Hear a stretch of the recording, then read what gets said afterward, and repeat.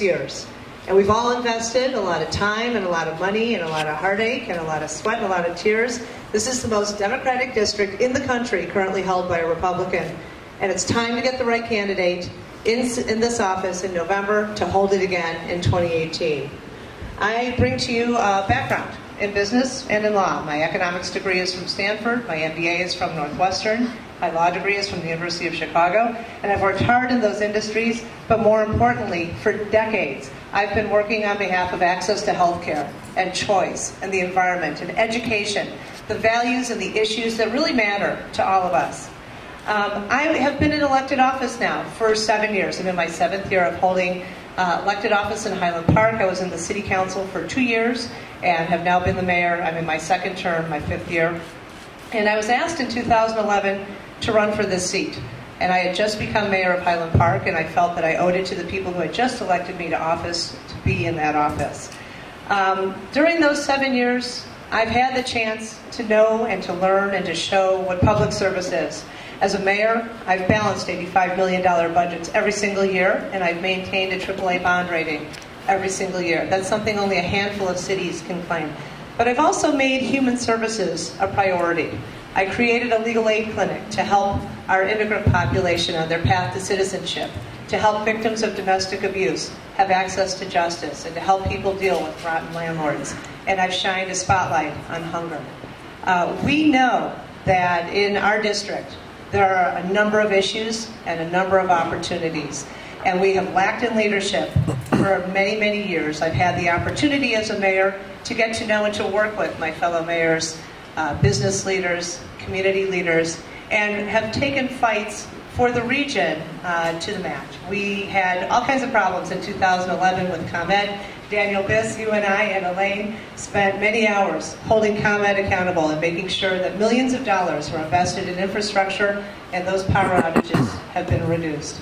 And more recently, when the state of Illinois gave us the opportunity to ban assault weapons, we took the courageous step. I have Councilmember Alyssa Noble with me here today, and we voted to say no more to assault weapons and large capacity magazines in Highland Park, and we ended up taking that fight all the way to the Supreme Court, the United States Supreme Court. That's something that I will do as a member of Congress. I bring the passion, the energy, the team to not only win this seat, but to serve our public, to do a good enough job to hold this seat in 2018. I'm proud to tell you, I have the endorsement of U.S. Senator Dick Durbin, Abner Mikva, Adlai and Nancy Stevenson, Dan Seals, Julie Hamos, David Hoffman, Robin Gable, Karen May, Deborah Shore, Barbara Flynn Curry, Ann Massey, mayors, trustees, all kinds of people across the district, and I'm proud to ask today for Northfield Township's Democratic endorsement. I'm Nancy Rotering. I'm running for U.S. Congress. I'd love your support. Thank you.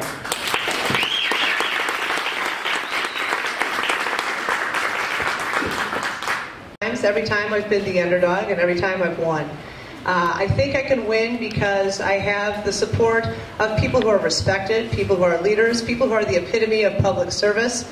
I work hard and I don't ever give up, and that's the kind of fight that wins against the NRA.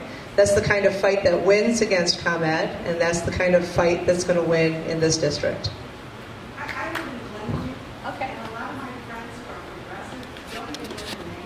Well, wait till next week. I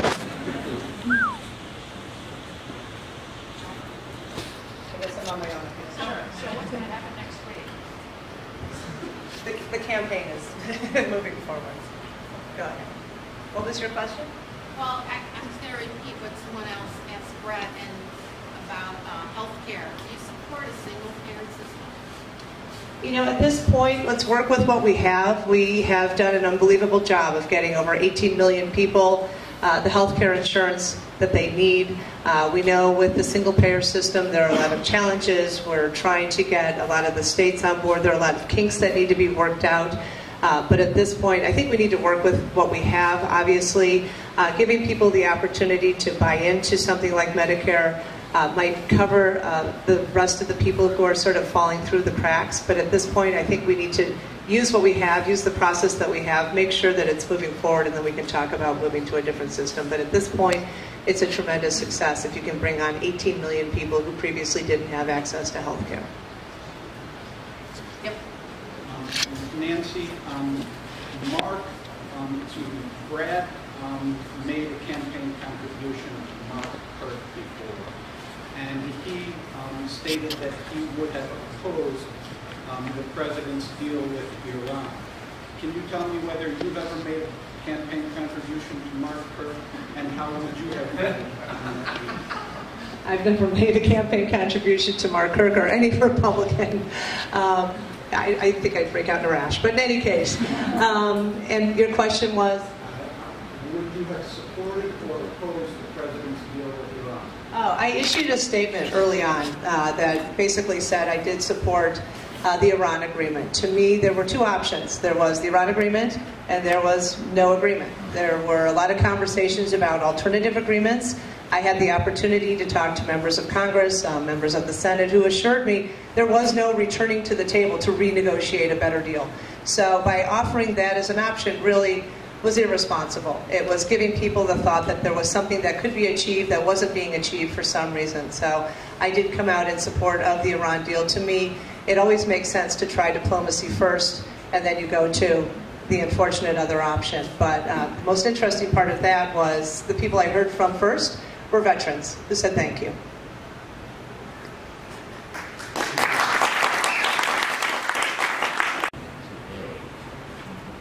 I'm wondering whether you have thoughts about that, how specifically what you support for public education, because the person who started the scandal in Flint, Michigan is now in charge of Detroit's public school.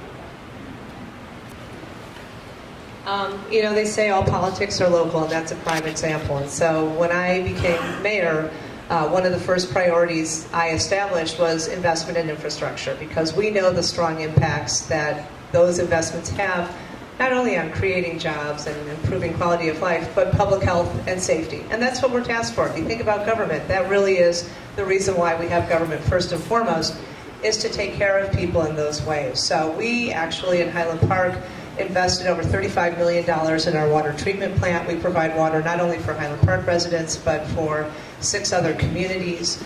We've put a lot of time and effort into those areas because it makes a difference, and it has to be a priority. It's not sexy, but it's something that we absolutely are tasked with.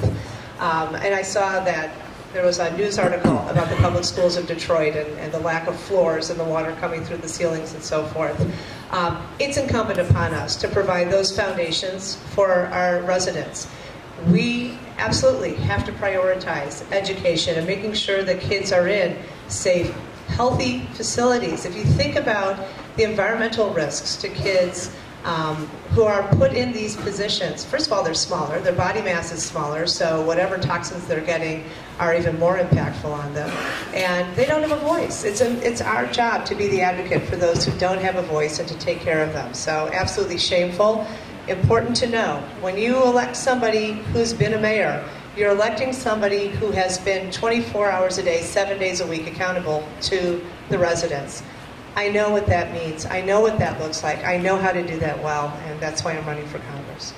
Have a better chance to just win than, I guess, than Brad. Let's look at the data. The district has been drawn.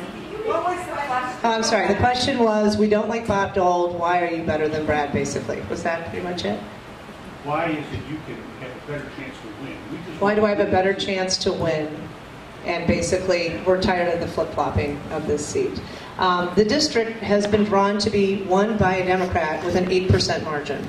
When Brad won in 2012, he won with a 1% margin. When he lost in 2014, he lost by about a 3.5% margin. That candidate is underperforming for that district. I bring experience in public service. I bring a different point of view. I have to tell you, the Republicans that I've talked to are dying to run against Brad Schneider because they know how to beat him. They're scared to death of running against me. And they've been on my tail for about the entire time that I've been in this race. Trackers, people throwing harassing things all over the place in terms of the internet and so on. They're very concerned about running against me. I can't wait to run against Bob Dole. I can't wait to debate Bob Dole. I've been watching him as a mayor you know, he has roundtables of mayors, and I sit there with all the Republican mayors and take copious notes because I know how he is as an official, and I've watched him now as a candidate a couple of times. I can't wait to get my hands on that guy. I know it's going to be a great time debating him. Look, he calls himself a moderate. His votes are 87% of the time with the Republican Party. It's a matter of just educating the electorate and saying, really, this is the guy who represents you? This is the guy who doesn't live in our district? This is the guy who says he's pro-choice and then votes against choice? This is the guy who is trying to vote every single opportunity he has to repeal health care? He's got to go. He's not representative of the 10th, and he doesn't live in the 10th, and it's time to send him home.